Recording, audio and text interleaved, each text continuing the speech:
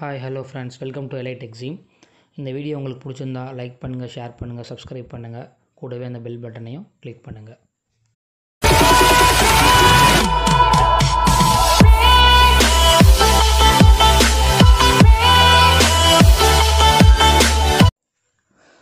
வணக்கம், welcome to Exim. இன்றைக்கி நம்ம பார்க்க போகிற டாபிக் என்னென்னு பார்த்தீங்கன்னா கொஞ்சம் டிஃப்ரெண்ட்டானது. அதனால் இது நாள் வரைக்கும் நம்ம பார்த்துக்கிருந்த தலைப்புகள், டாபிக்ஸ் எல்லாமே எக்ஸ்போர்ட்டை எப்படி கொண்டு போகணும், எக்ஸ்போர்ட்டுக்கான ரிஜிஸ்ட்ரேஷன் என்ன அப்படிங்கிறத பார்த்தோம். இன்றைக்கி கொஞ்சம் ஒரு மாறுதலாக ஒரு ஸ்பெஷல் வீடியோன்னு கூட அதை சொல்லலாம். இதில் ஒரு 17 வழிமுறைகளை நான் இப்போ உங்களுக்கு சொல்ல போகிறேன். இந்த 17 வழிமுறைகளும் உங்களுடைய ஏற்றுமதி தொழிலில் கரெக்டாக இருந்துச்சு அப்படின்னா நீங்கள் அந்த தொழிலில் தோக்கவே மாட்டீங்க. அதாவது உங்களுடைய வெற்றி எப்போவுமே உறுதி அப்படின்னு நீங்கள் நம்பலாம். இந்த 17 வழிமுறைகள் என்ன அப்படின்னா இது ரொம்ப முக்கியமானது. நீங்கள் ஒவ்வொரு தடவையும் இந்த 17 வழிமுறைகளை சரியாக இருக்கா அப்படிங்கிறத நீங்கள் சரி பண்ணிக்கணும். இப்போ நான் அதை ஒன்றன் பின் ஒன்றாக சொல்கிறேன். அதை நீங்கள் குறிச்சிக்கலாம் அல்லது நீங்கள் ஒரு குறிப்பு கூட மாதிரி கூட எடுத்துக்கலாம். இப்போ நான் சொல்கிறேன், கேளுங்க.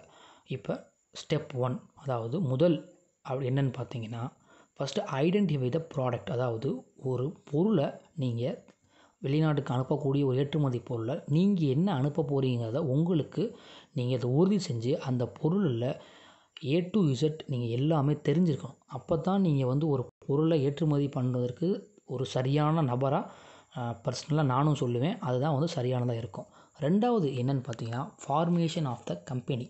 ஒரு நிறுவனத்தை நீங்கள் உருவாக்கணும். அதாவது ஏற்றுமதிக்கு நிறுவனம் ரொம்ப முக்கியம். அதோட ஃபார்மேஷன்லாம் உங்களுக்கு போன வீடியோவில் சொல்லியிருப்பேன். அதில் நீங்கள் அதை மாதிரி ஒரு கம்பெனி, ஒரு நிறுவனத்தை நீங்கள் ஆரம்பிக்கணும். மூணாவது என்னென்னு பார்த்தீங்கன்னா, பேன் நம்பர். அதாவது பேன் நம்பர் ப்ரொப்ரேட்டராக இருந்தால் அவருடைய பேனே போதுமானது. அல்லது ஒரு பார்ட்னர்ஷிப் கன்சர்னாக இருந்தால் கம்பெனிக்குன்னு ஒரு பேன் அவசியம். அது ஸ்டெப் 3. ஸ்டெப் 4 என்னென்னு பார்த்தீங்கன்னா, ஏற்றுமதி மற்றும் இறக்குமதிக்கான லைசன்ஸ் IE கோட் எடுக்கணும். 5வது அப்படின்னு என்னென்னு பார்த்தீங்கன்னா, உங்கள் பொருளுக்குரிய ஏதேனும் உள்ள ஒரு EPC, அதாவது எக்ஸ்போர்ட் ப்ரமோஷன் கவுன்சில், ஏற்றுமதி வளர்ச்சி வாரியத்தில் நீங்கள் உறுப்பினர் ஆகணும். 6வது என்னென்னு பார்த்தீங்க அப்படின்னா, ப்ரைஸ் ஃபார் எக்ஸ்போர்ட், அதாவது இன்கோ டேர்ம்ஸ் அப்படின்னு சொல்லுவாங்க. நான் அதை அடுத்த வீடியோவில் தெளிவாக சொல்கிறேன். இந்த இன்கோ டேர்ம்ஸ் அப்படிங்கிறது நிறையா இருக்குது. இது பார்த்திங்கன்னா வரையறுத்துருக்காங்க. ஸோ அது திருத்தி அமைக்கப்பட்ட படிவங்கள்லாம் உண்டு.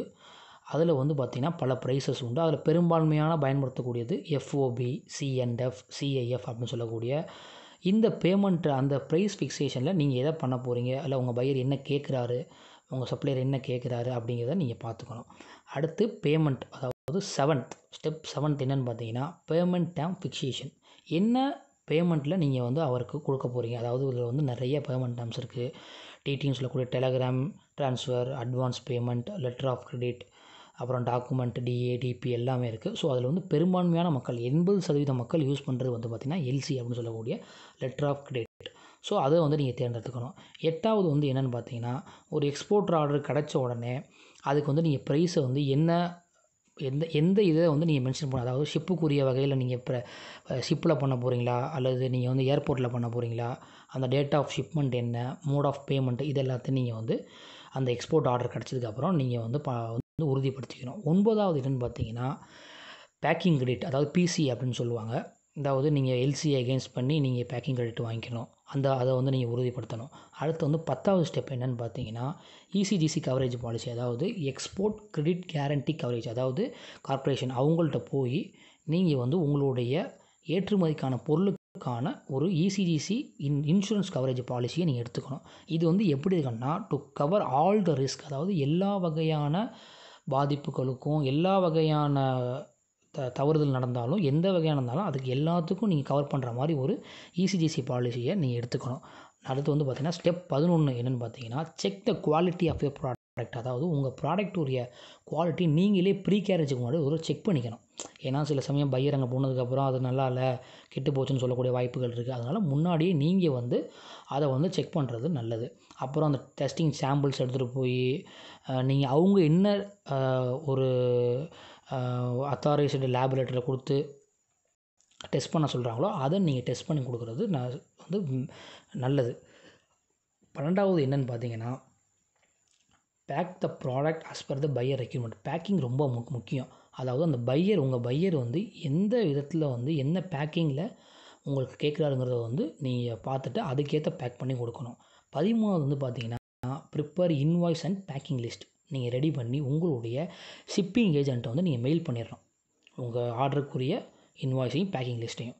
அது வந்து ஸ்டெப் 13. ஸ்டெப் 14 என்னென்னு பார்த்தீங்கன்னா, உங்களுடைய பொருட்கள் கூட்ஸை வந்து கஸ்டம்ஸ் குடோனுக்கு வந்து அசிஸ்டன்ட் ஆஃப் யோர் ஷிப்மெண்ட் உங்களுடைய ஷிப்பிங் ஏஜென்ட்டுடைய உதவியோடு கொண்டு போய் சேர்த்தரணும்.